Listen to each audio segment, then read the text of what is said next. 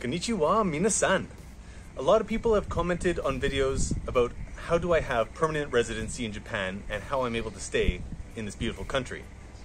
The short answer is, I'm not able to stay, well, beyond my current visa.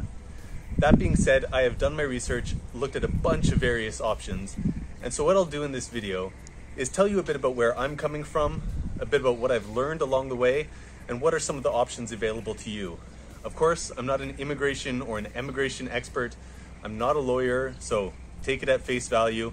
But I have been living abroad for years, and I do travel a lot. So I hope you enjoy. Cheers. A bit about my background. After school, I worked for the Canadian federal government in defense procurement, as well as a bit of the Canadian Space Agency, our version of NASA, before jumping into the private sector.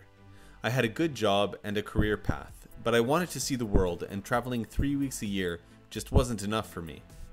I would get back from vacation and start dreaming of the next destination. While sitting in my windowless gray cubicle, I would dream of scuba diving with manta rays, climbing the Japanese Alps, or feasting in Europe. So my wife and I decided to take a break and spend 1 year traveling before going back to our careers. We actually started our travels in Japan. She had never been, didn't know what to expect, but we obviously fell in love with the place. But we didn't stay. We actually ended up in Indonesia, where we realized we wouldn't be moving back to Canada anytime soon. Meeting a group of hyper-entrepreneurial friends, we decided to build a scuba diving resort, which had been a dream for a long time and could now become a reality. We moved to a patch of desert and lived in a tent for 8 months while building the now beautiful Kalamaya Dive Resort near the Komodo National Park. Sorry for the shameless plug, but hey, it's our baby. Check it out. We later moved to Bali and were able to put in systems to assist the business from afar.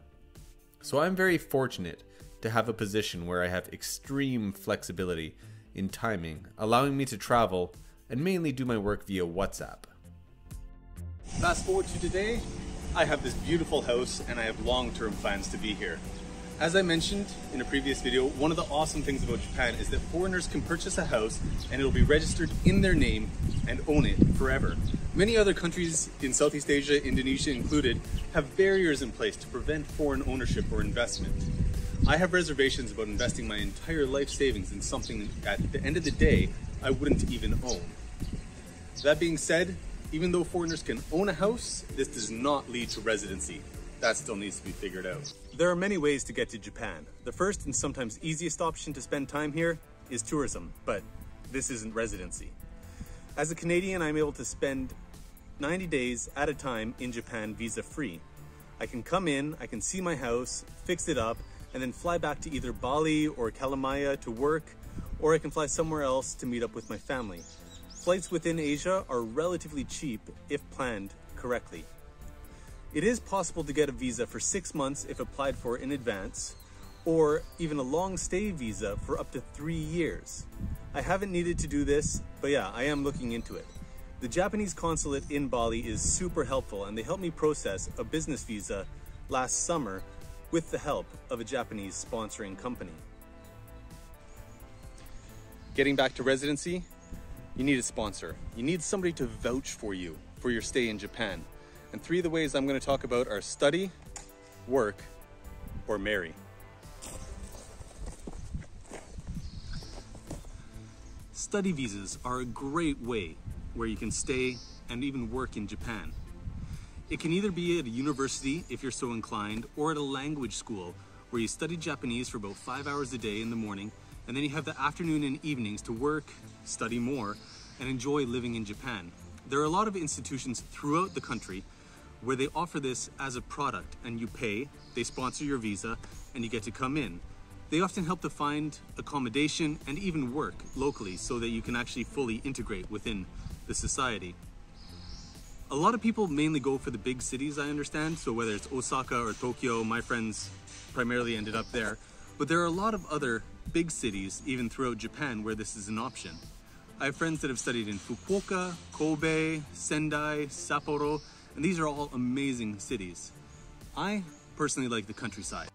An hour down the road, there are language schools, so this is an option.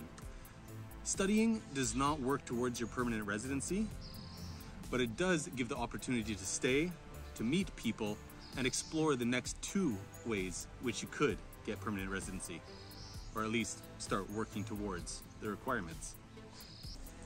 The second option for residency is a bit more complicated. Not in paperwork or internal processes, but it's to marry somebody from Japan, find a place you want to live, and settle down and enjoy life. A spouse-sponsored visa is an option, and it's not very expensive. I think it's about $80 a year until you have your permanent residency. But finding somebody who wants to marry you, that's a challenge, which I'll leave that to you. And the third option I will mention here is work. Have a company sponsor you, or build your own company and be your own sponsor. Getting a job in Japan is possible, but it can be a challenge, and if you don't speak Japanese, it'll be even harder. One common route where friends have had success in moving to Japan without being able to speak Japanese with a job waiting for them is teaching. After finishing university, a number of friends have come to Japan through the JET program, where they would then teach English as a second language in schools, high schools, elementary schools throughout Japan. They would use this time and over the next following years to learn Japanese, make contacts, and then transition or jump to other professions, different industries, or even start their own businesses. One very interesting option is to start your own business. There are a few types of business that are available to you. One is to start a goro kaisha, which is a GK, or it's a partnership, or a kabushuki kaisha, which is more similar to a limited liability company. Both have a number of requirements, such as a registered office, employment, and they require 5 million yen in a Japanese bank account. At that point, once the company is set up, which can take anywhere between 6 weeks or as little as 10 days if you pay a little bit extra, as I have been quoted, you can actually start the company, come in as a management visa, and you can be your own sponsor. That being said, starting a company in Japan, it is not a shell company. It will be verified thoroughly by the government. You will need to file taxes in Japanese, you will need to do work, make money, and as a business, it has to be successful for your residency to be extended past the initial grant.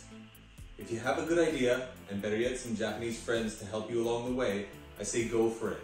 The 5 million yen investment is not lost by any means. It is what's used to then start your business and get it running off the ground. In theory, this could actually be used to purchase your IKEA if your company is set up and or written the correct way. But for that, you would actually need to talk to a Japanese legal team. Once landed with either of the previous 2 forms of residency mentioned, it's time to start working towards permanent residency. There is a point-based system where it is possible to get permanent residency in a single year. You need, I believe, 70 points, of which you get 15 points for speaking Japanese at an N1 testing level. You get 30 points for having a doctorate degree, whereas an MBA only qualifies you for 25 points. And then you get a number of points for how much you're going to earn if your age is below a certain level. So you're going to provide more to the Japanese economy over the course of your life, I guess, is their argument. And it's quite complicated, and I don't think it'll apply to me, but I will include a link in the description. 1 year to permanent residency is extremely rare. More often than not, and I might be wrong on this, it takes 10 years to get your permanent residency if you tick all the boxes. So you have to get here, start working, full-time employment for 10 years, keep it going. When you apply, if you have missed a bill payment in the previous, I think, 3 years, you don't get residency. If you're late, you don't get it. So there's a lot of stuff that goes into this criterion, but residency has a lot of benefits. So it has healthcare, free education for children, even children of foreigners, which is a massive driving factor in why we're coming here. And then, yeah, if you have the time, you have your next 10 years, you'll still be here, you'll be earning, keep going, start chipping it away the time, and in no time, you might be a permanent resident. Sadly, I don't know of any form of retirement visa for people wanting to retire to Japan, but maybe it will be something they will look at in the future. For now, any of you that are currently going through this issue, I wish you the best of luck, keep at it.